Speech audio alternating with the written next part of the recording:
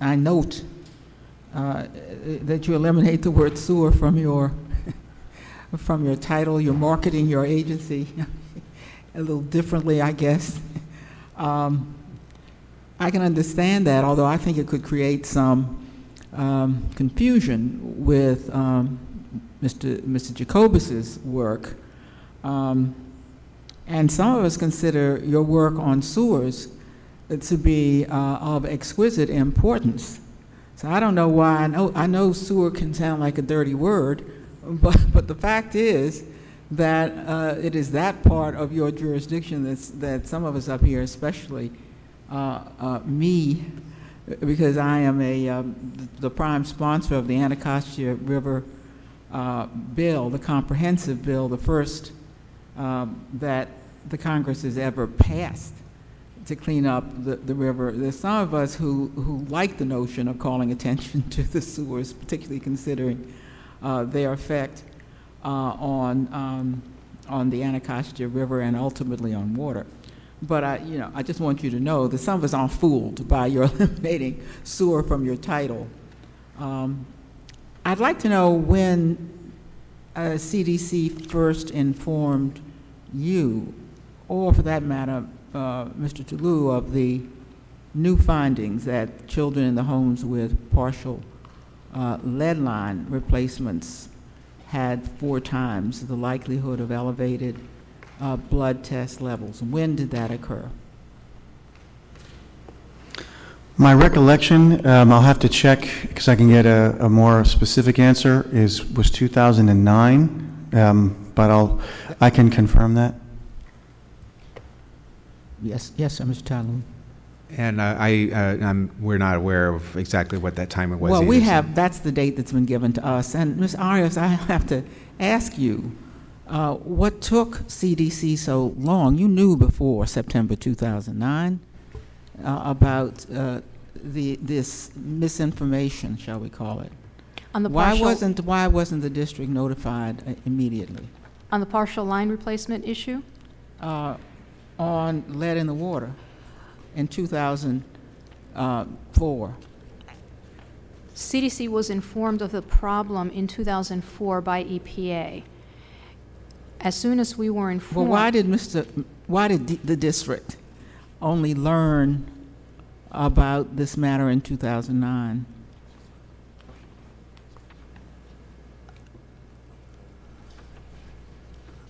Oh, I'm sorry. Did she know about... Yeah, but did she know about... Right.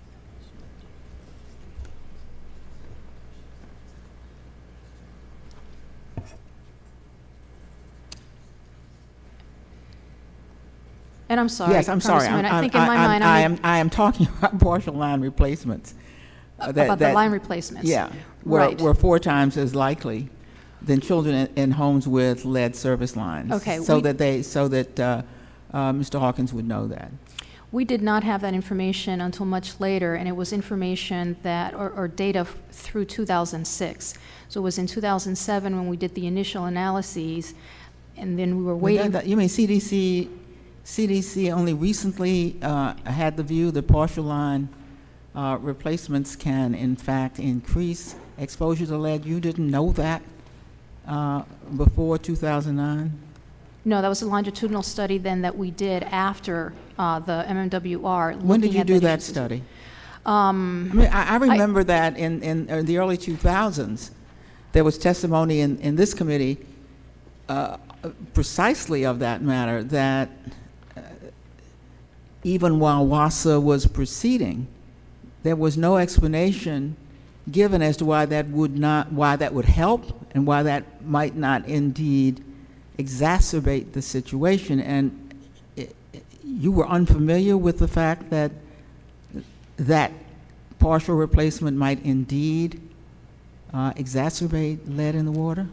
I can send you as a follow-up a full detailed chronology of when it is that information became available. Has CDC informed jurisdictions around the country about the possible effects of partial line replacement? Yes, we have. We have when did sent you do out, that? I can get that information to you. Again, there was an initial communication, and then there's been a more recent one. I think the first one was in 2009, and then more recently we have reached out again and again posted information on our web and sent out letters to lead programs informing them of the findings. Let me ask you, Ms. Silbergeld, and you, Ms. Arias, is there anything that can be done now that these households have knowledge that they may have been exposed? Is there anything that can be done that can remedy the situation as far as they're concerned? What we are recommending in DC specifically is making sure that children, number one, that the water is tested and making sure that it's in compliance with the lead and copper rule. We're also. I want to know. You know, the preventative work is very important, and maybe this is all a case of prevention. Mm-hmm. I want to know if I was pregnant, 2 months pregnant in 2002, and I now have that child. What is it that I should do? Contacting a medical professional. And getting testing, number one, not only to look at current lead levels in the blood, but then also looking at any potential developmental problems associated with lead that may be present either in that child or in that adult woman herself. Now suppose lead is found, then what? What can you do to get the lead out, can you?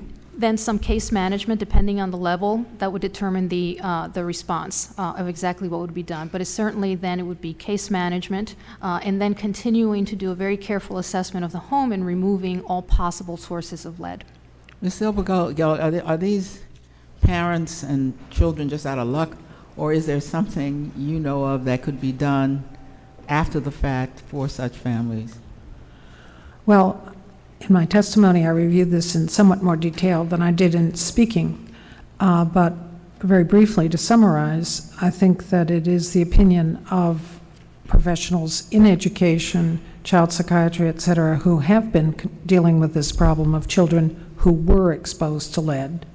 And in fact, for most of these children, you can't get the lead out of the body. NIH sponsored a large clinical trial, of which Hopkins was a participant, to see whether pharmacologic treatment at lower levels of lead would in fact do anything to reduce lead in the blood and to improve the status of the child. The answer was no. So what we're looking now at are interventions that are targeted at what we know to be the at-risk outcomes for children with early lead exposure. And there have been schools and researchers, including the Kennedy Krieger School in Baltimore, which is affiliated with Johns Hopkins, which have developed specific curricula which speak to the particular behavioral and cognitive problems that have been widely described in children with these exposures. And so I would support Dr. Arias' statement of having a very early assessment, as early as possible, because we know in general for developmental disabilities that the earlier that an accurate diagnosis is made and a program is developed that fits the needs of the child, the more likely we are to mitigate and potentially remediate the effects of those earlier exposures. So I think that is an issue of very high priority. And in fact, it is a focus of the lead poisoning prevention program at CDC. Well, I know Mr. Toulouse can perhaps answer this, that there is some kind of targeting focus on homes, presumed to perhaps be more vulnerable, have children more vulnerable to lead. I don't know, I'd like to know how those homes are selected. For example, my family and I have lived in a what we on Capitol Hill call a historic house. You can't do certain things to these houses because it was built so long ago. Why wouldn't the targeting simply be every child under a certain age, whatever you choose, in the District of Columbia? And if it is not that, how do you decide which children should be tested? Well, actually, the requirement is that every child under the age of 2 must be blood tested. So That's that the means that requirement. today, if you, whether you go to a private physician, excuse me, or deliver as a Medicaid patient, you get those results. You get the- 100% results. Ms. Silvergill is shaking her head. You sure that you don't? Well, unfortunately not. That has been the recommendation of the American Academy of Pediatrics, by CDC and others, that we should have universal screening because, as you rightly say, there's kind of a diffuse picture of risk. And living in an old house such as yours, and I too had children in an old house in Baltimore, I can tell you that there's lead paint present. And in any house that has lead paint present, there are higher levels of lead and dust than in a house that does not have lead paint present, no matter how well maintained it is. Those are studies that we have actually published. In addition, I think we, as I mentioned— Are you saying that the federal law does not require universal testing? The federal law has been softened so that priority is given to Medicaid children and to other children receiving services. And as I mentioned in my testimony, there has been a risk assessment which was well designed by CDC in 1991, which focused really on priority to prevent exposure to lead-based paint. And so then— But not, all right, lead from any place it would detect, though, No. from any source. Well, but what happened was the children that received the priority for screening were, I think, as Mr. Toulouse mentioned, primarily based on the assumption that the major source of risk to produce a blood lead in excess of 10 or even 15, which is the action level in many cities, that was more often than not associated with the presence of lead-based paint. However, if we become, as I suggested, if we become concerned, as I think we should, about levels down to the level of 5, then that metric and that risk assessment is no longer fully predictive. And at that point, lead in drinking water, lead in other sources perhaps as well, become major contributors to the blood lead elevation. And this is going to be something that I'm sure that Dr. Arias, Dr. Frieden, and others are going to have to take into account as they develop new guidance and new recommendations. And I understand they're doing that. They're developing new guidance. And I don't understand the screening notion. I can understand the Medicaid for those who get their health services through the public, but I don't understand, since we learned during the healthcare crisis, the healthcare bill debate, that most people have health insurance. I don't understand why you wouldn't simply say, just like every child has to be vaccinated, every child has to be tested. Let us say a child below 2 has to be tested. That has been said under EPSDT and other programs, but it has not been enforced as a universal requirement, to the best of my knowledge. Dr. Arias, I mean, why in the world doesn't CDC simply mandate or recommend, or whatever you do, that every child in the United States, whether seen by a private physician or through some other source, be tested for lead? Particularly if, as I've heard it, prevention is the only cure here. Sure. We don't have the authority to do that. What we do, however, is make sure that we educate medical professionals to make sure that they do engage in testing. Okay, I always hear this. CDC, I get sick of CDC. Every time you ask them something, they tell you, well, they can't mandate something. I understand that. We've been with CDC through a lot of things in this town. I must tell you, does CDC make recommendations to public health authorities as to what should be done? I'm just trying to get a straight answer. Yes, we do. And we do recommend universal testing for children up to the age of 2. That's right. This is, it seems to me, very, very important. This notion of universality is very important. I don't know whether you keep record of it, how often you do it. When's the last time you made such a recommendation and looked to see whether or not people were doing that? Dr. Arias.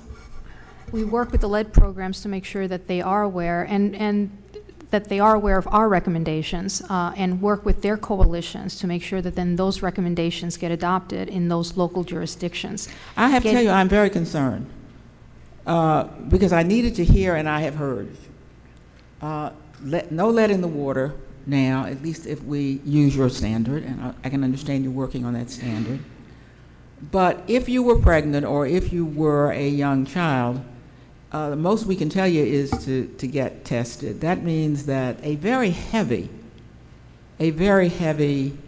burden is on the CDC, not only to make a recommendation once in the blue moon, but to check to see if this is being done. And so I would urge in your protocols that you are preparing that something other than a recommendation that may be made at a moment in time occur. Yes, Ms. Silvergoat. Out of respect for my good colleagues at CDC, who I think have been heroic in these recommendations over the past 20 years, I think there would be room for some investigation and oversight of the private insurance sector and some of the state health programs that are not funding this. And who would you suggest do that oversight? Do you think CDC has any role in that? No, I think that's something that has to come from the Congress.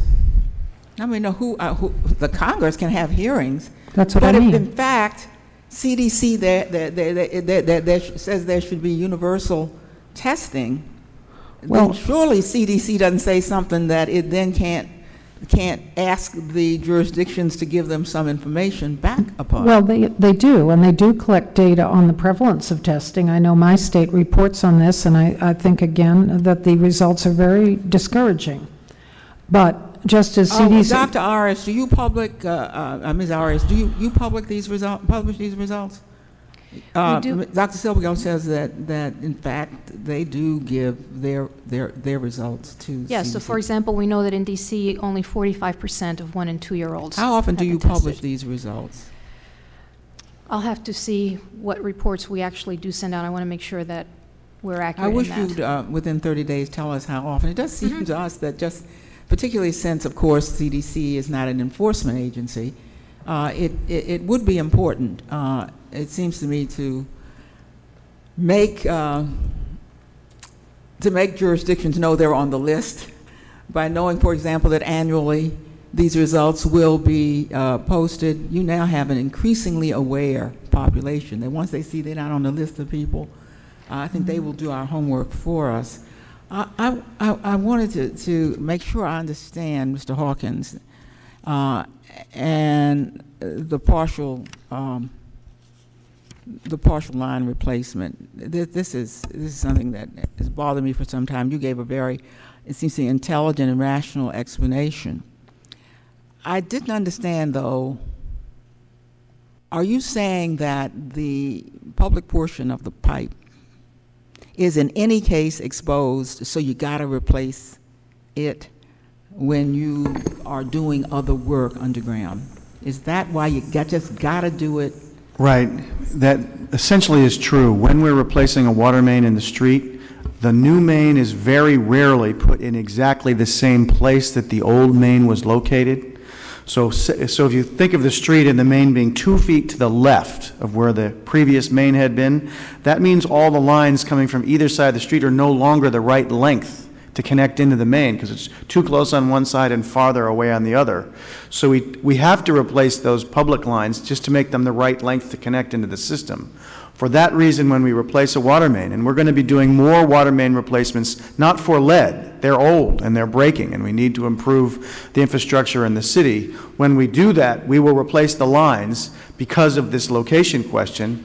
When we replace the lines, some of those lines are lead, which yields a partial lead service line. No, I understand that, Mr. Hawkins, and if I understand you to say there's no way around it, there's no way around it. I'm very bothered by the fact that that a remedy could have such an effect, and of course you have indicated there are a number of steps, and I commend you for the steps you have taken. I just wonder whether or not people pay attention, I suppose, is my a great problem. When it comes to water, there are assumptions made.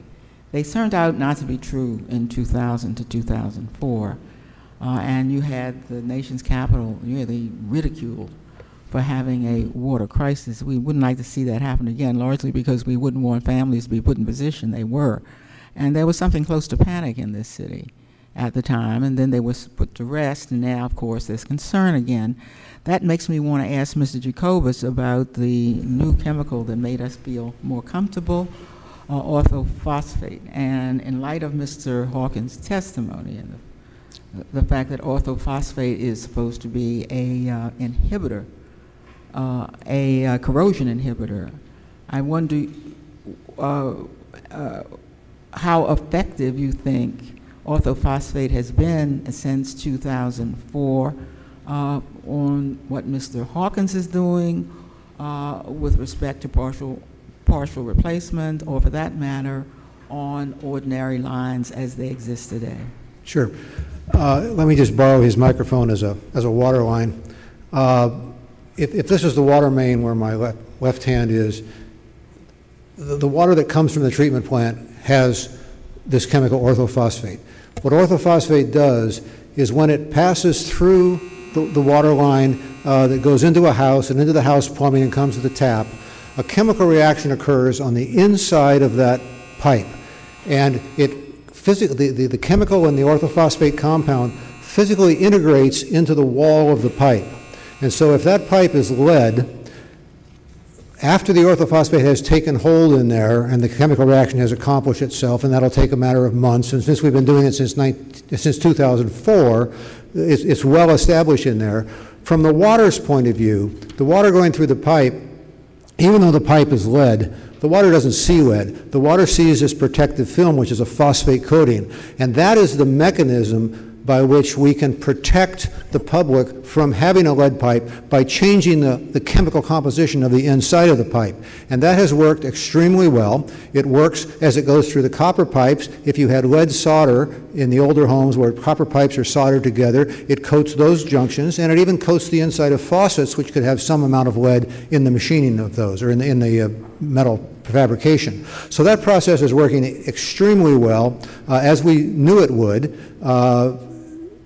And so we're very happy with that. But if you come for a partial service line replacement and you clip the line here, as Mr. Hawkins said, in the process of doing that, you can shake off this film and you can get little pieces of lead coming through, so you have to give good precautions to the people using that for several weeks. But then that film will reestablish itself. So over time, you have now a copper pipe or some other metal that's joined with the lead. The corrosion inhibitor will repair that, and it'll be okay.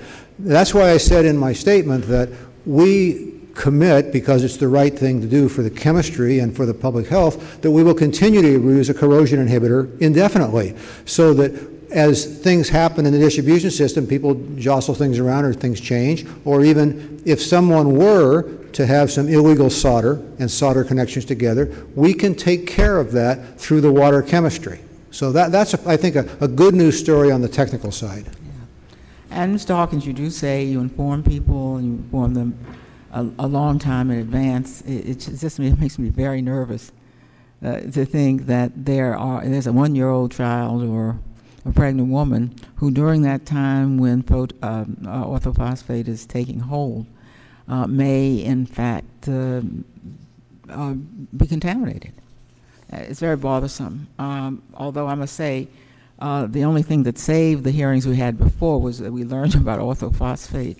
I'd like to know if you're still using the chloramines to treat drinking water here in the District of Columbia. Yes, that was what was corroding, I understand. Right. Well, the chloramine is a secondary disinfectant that lowers this class of chemicals called disinfection byproducts, which are chronic potential carcinogens. Just to quickly review, what we found out after the fact, we did not know this ahead of time, or obviously we never would have done it. Chloramine was a very effective chemical used widely in the United States to lower the level of disinfection byproducts. We had, under the lead and copper rule in 1991 when it was promulgated, by 1994, between Washington Aqueduct and EPA Region 3, had decided upon a technique which would give optimal corrosion control treatment. And that would be the use of lime to control the pH of the water. What we did not know, and what nobody knew, except looking back a year or so after this, was that the chlorine itself in the distribution system was acting as a corrosion inhibitor. And when we changed that to chloramine, it started chemically eating away at the chlorine film that had been put there, and until we could establish a phosphate film, we had that period of time when we had unknowingly disrupted the corrosion control that had existed on behalf of chlorine. And obviously we never would have done that if we knew the chemistry, and out of all of this came a lot of thought and a lot of concern. The lead and copper rule was changed nationally to be more protective, and I think that a very unfortunate situation. We did react quickly, but there was a period of time when people were exposed. Now, so chloramines are or are not still? They are still used. And what is a little bit confusing about this, ma'am, is that when in the late winter, early spring, annually we will change the distribution system chemistry to be more effective at killing bacteria that may have grown in the distribution system, biofilm, if you will. And by letting it see chloramine followed by chlorine for a period of a couple months, it will sort of like spring cleaning. That, again, is a very common practice in the industry.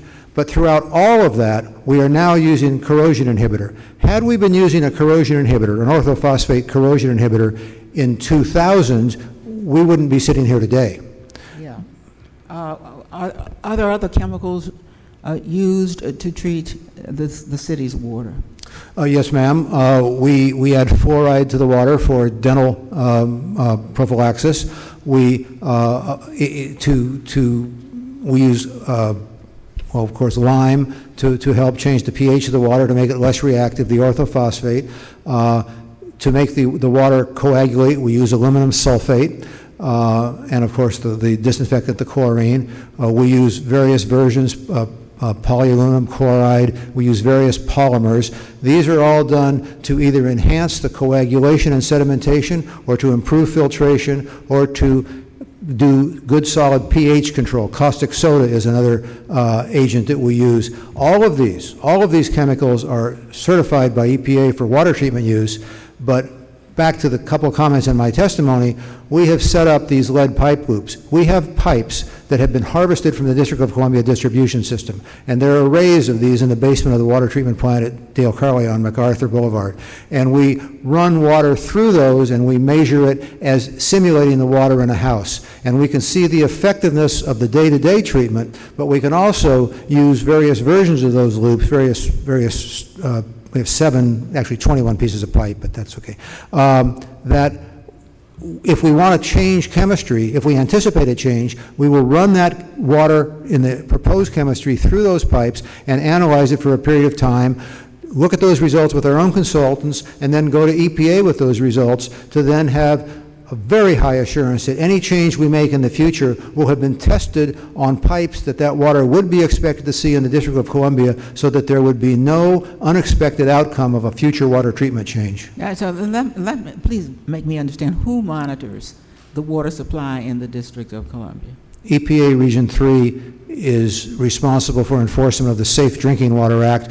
But who monitors the water on a monthly basis? I mean, for example, Mr. Hawkins, WASA was on the hot seat, frankly, for not, in fact, informing residents about lead in the water. And I am confused still about whose job it is to offer this information. I mean, is it Mr. Toulou's job? Whose job is it to tell the public the real deal here, and how often? I misunderstood what you said about monitor. I mean, we send the results to EPA, and they look for compliance. Washington Aqueduct, as do all water utilities, we are responsible for our own process control. So we sample the water. You sent them to EPA in 2000 as well, and in 2001, right, and 2002, and 2003, and 2004. I'm trying to find out who is responsible for monitoring the water in the District of Columbia, and if there is an issue, informing residents about that issue. We share that responsibility here. Ms. Congressman, my answer to that is that both the aqueduct and DC, now DC Water, will share that responsibility. As you know, and this is part of our proactive strategy, twice since I've been on this job, we've had to do a limited boil water alert. We did it as a precaution, but that's because the monitoring that we do, which is in addition to the monitoring the aqueduct does, we now take almost an extreme